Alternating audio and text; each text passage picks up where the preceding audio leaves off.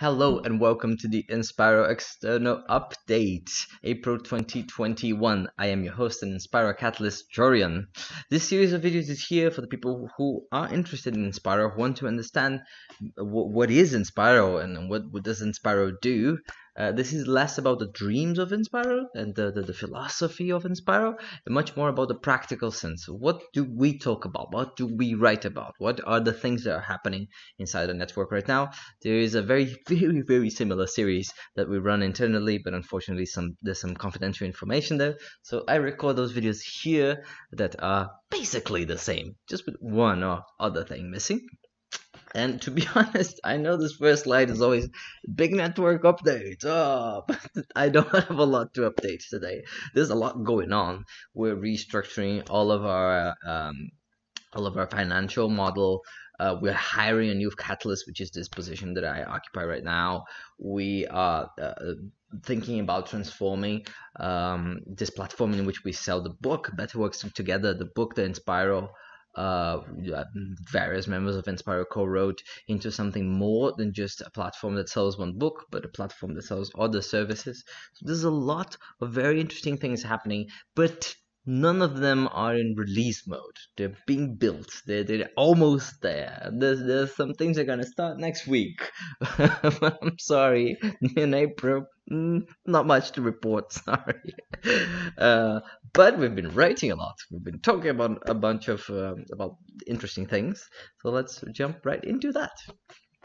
There's a lot of the folks from Greater Than, which is a company that has a lot of Inspiralites as a part of a company and a network, that are helping organize this Creating the Future of Money seminar. It is all about exactly this phrase that was on the screen a second ago, create love within business. I think it's fascinating, and it's organized also by what's his name, Peter Koenig. Peter Koenig. So very interesting, apparently very intense, and the event happens from the 11th to the 14th of April, so in a couple of days if you're seeing this as it releases. We have a new contributor called Prem, and here is a newsletter with his most recent work. And I wanted to point something very interesting that I found within the many interesting links here, but I wanted to highlight one of them.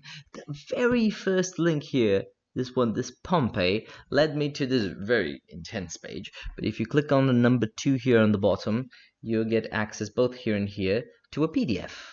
And this PDF is a very interesting, very novel storytelling format that I thought it was interesting for the people inside Enspiral, and I also wanted to share with you folks here. He writes this a big PDF file with 100 pages, but look at how much text you find in a single page. It's not a lot, and it reads more or less like you're having a conversation with someone, but also as if you were participating in some sort of theater play. It's a very personal way to communicate, and I've found myself, flowing from one page to the other, to 100 and something pages, in just, I don't know, 5 minutes, 10 minutes. It's an interesting format, and I thought that especially if you're interested in the communications and storytelling and how to communicate effectively with networks, I think this is something that you should check out. Folks, the links are always below. Don't worry about it. Just look on the description of the video on YouTube, okay? Cool. So, Michal wrote this blog post. Have you ever had that feeling that I'm gonna leave the city and I'm gonna live in a small town next to nature? So Michal did that. This is his life, and he just moved from a place that was isolated enough to another place that's really isolated, and apparently beautiful, with the birds singing in his window, but with challenges of living in a small place and trying to operate globally and all that. So in this blog post here, he talks very matter-of-factly about the changes in his life right now. What are the things that he's worrying about? What are the things that he's building? And what are the joys of, like, look at the picture, look at where this man lives. So what are the challenges and what are the joys of doing this change that is a dream to so many people? So if you ever felt that energy, I think it's a good read. So Silvia wrote this article about a very intense experience of starting sharing circles bi-weekly. If you've ever been to a sharing circle, you will know that it's a moment of I don't know, you open your heart a lot. It's a moment of a deep emotional connection. And I've never heard of someone who did that so frequently. And she talks about the opportunities that doing this so frequently brought. And there's a lot of mini guides in this article, like, hey, if you want to organize that, those are the things you need to worry about. Step 1, step 2, step 3. A couple of them here. I found it super useful and interested in trying to run an experiment as emotionally intense as this. Cool. Stephen is releasing a new course on all things decentralized, DAOs, DeFi's, and all that good stuff.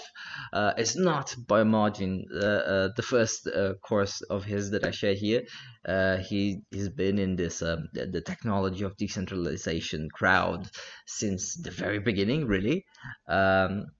And yeah, there's a bunch of novelty in this area these days, right? There's new things happening, and if you're interested in paying attention to those things and learning how to operate this world efficiently, I think that's a good call.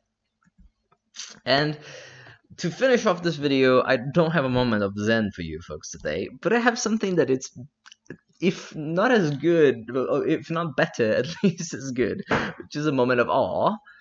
So somebody shared in our Slack channel this amazing half-an-hour documentary of this lady who's really fond of squirrels, and she rescues them and she names them and she photographs them, and it's just so cute.